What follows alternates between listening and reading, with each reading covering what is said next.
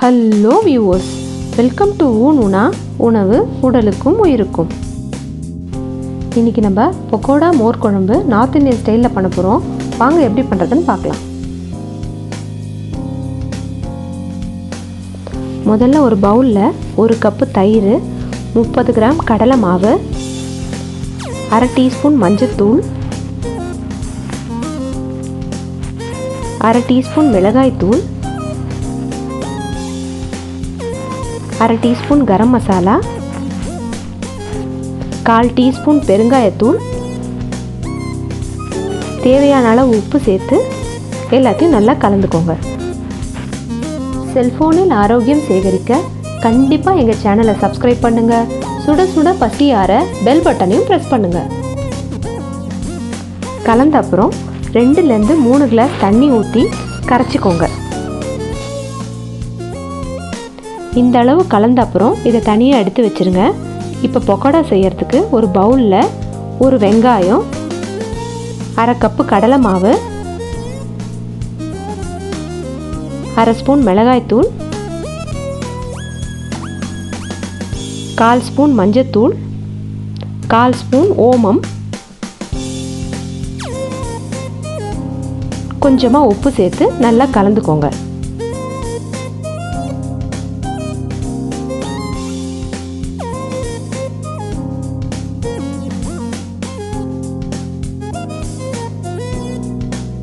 தண்ணி கொஞ்சமாக சேர்த்து இந்த பதத்துக்கு பிசைஞ்சுக்கோங்க.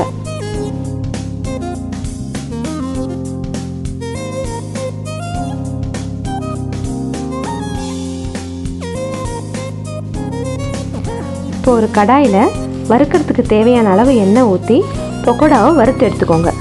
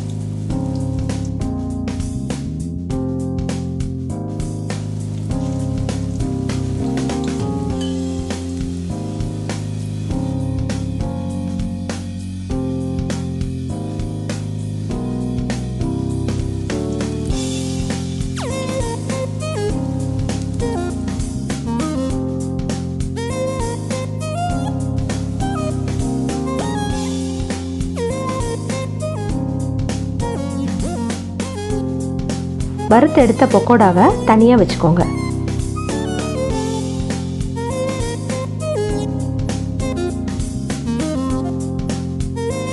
இப்போ ஒரு பாத்திரத்தில் கொஞ்சமாக எண்ணெய் ஊற்றி 1/2 ஸ்பூன் ஜீரகம், 1/4 ஸ்பூன் வெந்தயம் போட்டு வறுத்துக்கோங்க. இதோட 2 காஞ்ச மிளகா, நறுக்குன ஒரு பச்சை மிளகா, கொஞ்சமாக கருவேப்பிலை சேர்த்து வதக்கிக்கோங்க.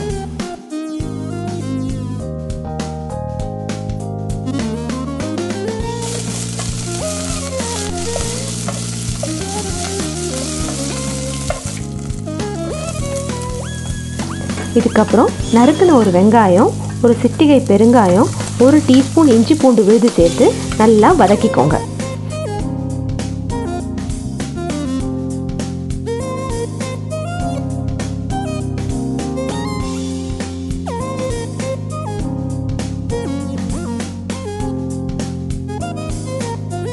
வெங்காயம் வதங்கின அப்புறம் நம்ம கலந்து வச்ச தயிரும் கடலை மாவு கலவையை இதில் சேர்த்துருங்க.